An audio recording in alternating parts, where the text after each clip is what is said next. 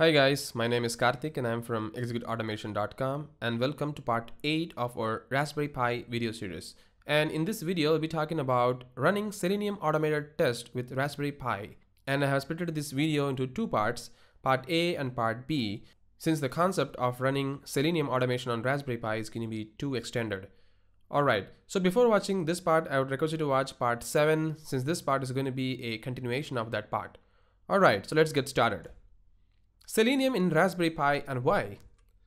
Well, Selenium is a famous browser automation testing tool and much powerful than any automation testing tools available in the market. And if you want to learn about Selenium, in Execute Automation channel, we have lot of videos available on Selenium with C#, Selenium with Java, and also in a Udemy course of Execute Automation, we have exclusive framework development course in Selenium that you can see from here. On the Udemy, we have a automation framework development with Selenium C#. This course is exclusively developed for creating a framework on Selenium.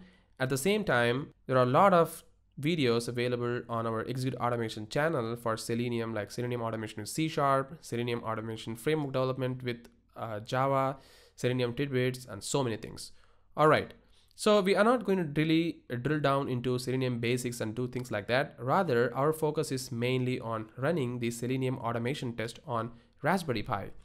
So we can use Raspberry Pi to work as a remote Linux machine to run our Selenium automation test case in it. So how to achieve this? Well, Selenium Grid is the answer. Selenium Grid allows us to scale by distributing tests on several machines to run the test even parallelly. Selenium Grid also manages multiple environments from a central point, making it easy to run the tests against a vast combination of browsers and operating systems. That's what is required. So we can scale our test, not just limiting it into just one single machine. Rather, we can run in multiple machines, but we don't really require a lot of hardwares for that. We can have at least 5 or 6 different Raspberry Pis, and then we can run the test in them. If you really think that you need to run that in a physical machine rather running in a virtual machine environment. So you can use a affordable Raspberry Pi to perform the operation. But this is not the case in many different companies right now because Raspberry Pi is not very much acclaimed usage in many of the companies. But still, you can use this concept to perform the operation of running your test on a Linux operating systems instead of really creating a virtual machine and performing the operation. Selenium Grid minimizes the maintenance time for Grid by allowing you to implement custom hooks to leverage virtual infrastructure for instance. In our case, it's a Raspberry Pi, right? So what are the prerequisites we should have in our Ubuntu Mate of Raspberry Pi? So we have installed Ubuntu Mate 16.04 in our Raspberry Pi. So what are the software prerequisites that is required for our Selenium automation? So the first thing we need is Java. We need to have at least the latest version of Java installed in our Raspberry Pi that we can do using apt-get. And then we need to have Selenium jar file that will spin up the node of our Selenium to connect our Selenium hub server, which is running in any of our machine. And then we also need to have a Firefox browser, but Ubuntu Mate operating system has the Firefox browser out of the box, so we don't really have to care about that. And finally, we require something called XVFB. Well, what is XVFB? XVFB, or otherwise called as the X Virtual Frame Buffer, is a display server implementing the X11 display server protocol. In contrast to other display servers, XVFB performs all graphical operations in memory without showing any screen outputs. It's more like running a graphical operation in a headless environment where you really don't need to have your Raspberry Pi connected into your monitor or TV, something like that. So you can run your test even without having a display device connected to your Raspberry Pi. We will actually come to this XVFB concept while we start running the test while we're writing the automated test in Eclipse of Java. Let's quickly do this in action and see how things works. So for that, I'm going to flip to our PuTTY. So I'm going to connect to my Raspberry Pi. So I know the IP address of my Raspberry Pi, so I'm just going to connect it right now. And I'm going to log in as user KK and the password is admin. So let's start installing Selenium, Java, and XVFB one by one. So for installing that, I'm going to use the command sudo apt-get install default JRE. I just require Java runtime environment instead of JDK. I just want to execute the jar file. So JRE is more than enough for me. So I'm just going to hit enter, and you can see that it is reading the package and it's also calculating how many memory is required for installing that. And you can see that it is installing the package and it's pretty much good to go.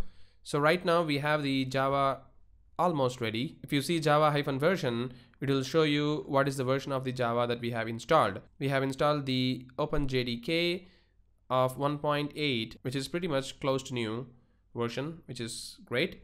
And now I'm just going to clear the terminal. And then once the JDK is installed, the next thing we need to do is to download the jar file in our Raspberry Pi, which is nothing but our Selenium server jar file. So the Selenium server jar file is actually available right here in Selenium HQ website. You can see there is something called Selenium standalone server. So you can download the latest version of Selenium server in your Raspberry Pi. So for downloading that, we just need to copy this URL or the link, and then I'm going to open the Chrome browser and I'm going to paste this link here, and I'm going to hit enter. So this will actually download the Selenium jar file in your local machine, but as you can see there is a URL here which is what I really require. So I'm just going to copy this link address, and then I'm going to go over to my terminal of PuTTY, and then I'm going to use something called wget here. So before going there, let me create a folder called Selenium, and then if you see right now we have a folder called Selenium here. So I'm going to navigate to the Selenium folder. I'm going to use something called sudo wget, and within this wget I'm going to paste the URL that I just copied from the Chrome browser, and I'm going to hit enter. So this way you can see that it will download the jar file in the Selenium folder that we just created. So we will just wait for some time to download this jar file. Alright, now it seems like our jar file is downloaded, and now if I do ls, you can see that we have our jar file available, right? So now I can easily run our Selenium server using this particular jar file. The last package which I need to install right now is the xvfp. So how to do that? It's very simple. All I have to do is sudo apt-get install xvfp and hit enter. It seems like I have already installed this xvfp and the newest version is already available, so there is no problem. That's it. So now our environment for running the Selenium automation test in Raspberry Pi is almost ready. The next thing is we need to write the code in our Windows 10 Eclipse, and then I'm going to trigger the Selenium's test in the Raspberry Pi environment. So in the next video, we will try to run our test in our Raspberry Pi. So that's it guys. Thank you very much for watching this video and have a great day.